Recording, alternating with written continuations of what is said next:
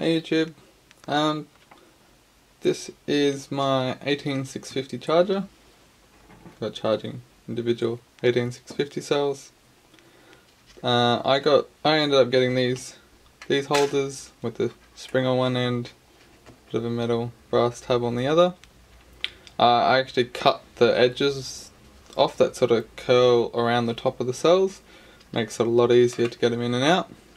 But I do find sometimes you actually have to physically push them down for them to make contact properly. But other than that, these have worked fine for me. These ones with tape don't work properly for one reason or another. All the boards have just got a copper wire, tin copper wire. I've just soldered it to the top of all USB connections, so that's negative, and then you got your positive just wire running along the front, and he solders onto there.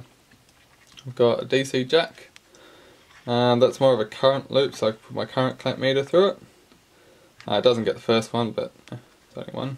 A small fan that sort of helps provide some airflow across these, because these can get quite warm, and a DC-DC converter which goes from my 12 volts down to 5 volts to run the circuit, and a bit of a bulk capacitor on there.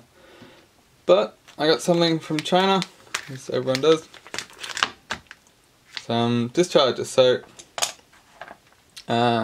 So far I have basically been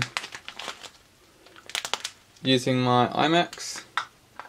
I've got all bits and pieces around to charge and discharge packs of 5 generally, so I can get the tool batteries and just leave them as the pack of 5, and then I've been using the ones that are good.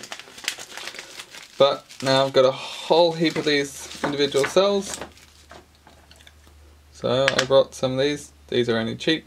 Okay, so you get a 5 watt 75 ohm resistor, so at 4 volts, yeah, not super helpful.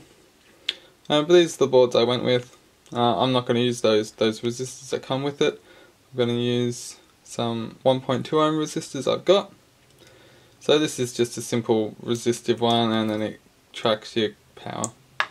Your amp hours going into your dummy load, and gives you a capacity. Also runs on 5 volts. So I'm going to arrange these in such a way I'll fit them all on the board, and we'll come back. Okay everyone, this is what I'm sort of thinking.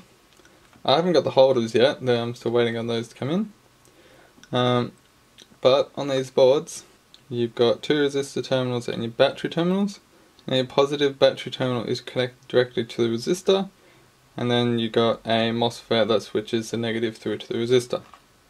So you get a lower RSD on, cheaper for them to produce. So if I don't have to go through the screw terminal, I can go from from the positive terminal on the battery holder through my series chain of 1.2 ohm resistors,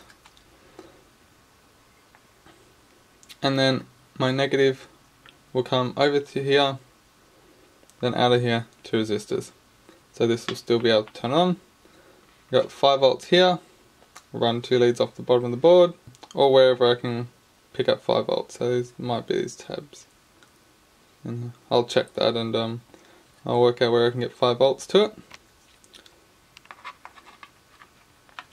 So I can run that directly onto this bus bar, and then these will space through up here, and then my DC converter can go on the end. Short these wires, and so that'll keep a heat up here. Then I can put a fan or something up here and a bit of a duct just to help move air flow across all these resistors. So you're going to have 4 of them, so you should have a bit of heat up there and just dissipate into the air. So that's what I'm planning on doing. I'll come back, show you.